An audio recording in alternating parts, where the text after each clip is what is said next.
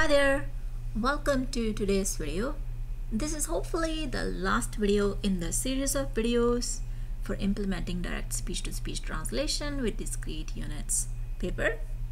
So let's recap what we have done so far, and then we will go through the details of the next step in this video. So what we have done so far is we prepared and formatted that data in the first video, and then we used that data to train a model, specifically the speech-to-unit translation model that takes the speech in the source language and it predicts the discrete units in the target language.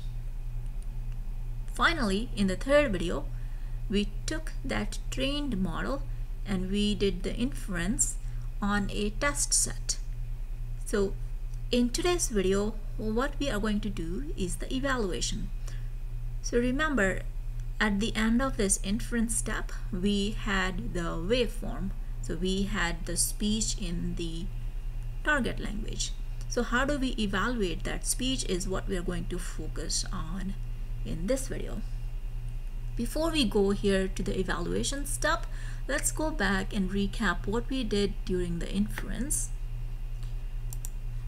So let's go back to the folder. So during the inference step, we got three things. The first thing was this file called generate-test.txt. And if we go through this file, we'll notice that for each sample, there are four things. So let me just jump to the top. So example, for sample number 350, I have four items. So I have T dash, H dash, D dash, P dash, and then similarly for sample number 180, I have four items: T dash, H dash, D dash, P dash. So what we are interested in is this D dash entry, because this is the sequence of discrete units for the target language that is predicted by the model, and this is what we want to verify. We want to verify if this predicted target discrete unit is actually correct. So what we did next was, from this file, we created another file called generate-test.unit. So let's open this up. So this test.unit file is nothing but we simply extract all of the D dash entries from this text file. So I will extract D dash 180 entry. Basically, not all of this. I'm just going to extract the sequence of discrete units, not the prefix. And then I'm going to extract this entry. So anything that is with a D dash, I'm going to extract all of those, and this unit file contains nothing but only the D dash entries from the text file. And the other important thing to note is that here, as you notice in the text file, things are not sorted. Here you have the sample number 350 first, and then you have sample number 180, and then you have sample number 182. So they're not sorted. In the unit file though, everything is sorted. So the first sequence here corresponds to sample number 0, and the second corresponds to sample number 1, so forth and so on. So if you want to verify, let's just do a quick check. So let me just copy this from the unit file, and if I try to search for this in the text file, what I should see is that should correspond to D dash entry in this file. So let's verify, and here we go. Similarly, if I take the next sample, which is sample number 1, if we go with the 0 index, if I say here and then I try to search for that in this file, it should correspond to D dash 1. Oops, let me just go back.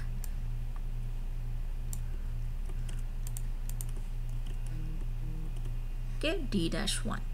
So from here on, we can just forget this text file, because this unit file contains the sequence of discrete units as predicted by the model, and these are sorted. So then we passed on everything that's in this file to a vocoder, and then the vocoder gave us the waveforms that correspond to the sequence of these discrete units. So the first sequence here, so the first sequence here in this file, if I give this to the vocoder, it will give me this waveform called 0_prid.wav. Similarly, if I give it the second waveform, it's going to give me the waveform 1_prid.wav. So now, in order to evaluate that these discrete units are actually correct, what we can do is we can either have a listen at each of these wave files and verify that the speech in these wave files is actually the speech in the ground truth data that we had, the original data. So we can do that, but that may not be a very good way to evaluate the model, because listening to each one, first of all, it's tedious, because if the sample size in the test set is huge, it's just not very feasible to go through and listen each one of these files. Secondly, it's also very subjective. So we need to have a better way to evaluate the model. So that's the method that we are going to use in today's video, and try to evaluate the model. So basically this section is what we are going to focus on. So how do we evaluate? The authors of this paper and also other papers in the same domain, what they use is, the technique that they use is pretty simple. So what they do is they take these predicted waveforms and they use any open source ASR model. ASR model is nothing but automatic speech recognition model, and they basically get the transcripts of whatever is in these speech audios. So now what we have is, so we have the text, right? So once we take these waveforms and pass it through the ASR model, we're going to have the transcript slash text that corresponds to whatever is being spoken in these waveforms. So then what we can do is we can compare that transcript to the actual transcript for this particular sample, and then we can report out the result as a word error rate or as a BLEU score. These are the two metrics that are mainly used. So that's the technique that we are going to use as well.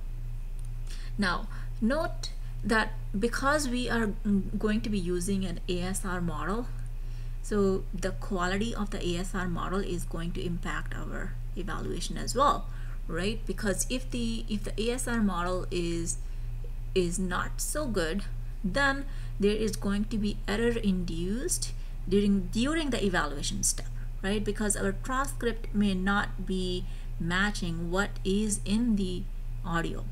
So there is an error that can be introduced during the evaluation step, but let's just keep that aside and assume that the ASR models that we're going to use are of high quality, and so the error induced by the ASR is pretty low. So let's just go with that assumption for now.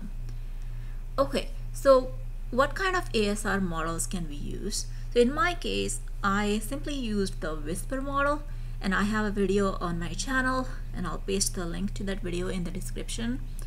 So we can use a Whisper model, and I used the Whisper model. So basically what we will do is we will give these all of these audios one by one to the Whisper ASR model, and then a Whisper ASR model is going to give me the transcripts that are predicted by the Whisper model, and then I can compare those transcripts to the actual transcript for each of these samples, and then I report the result as a WER or BLEU score.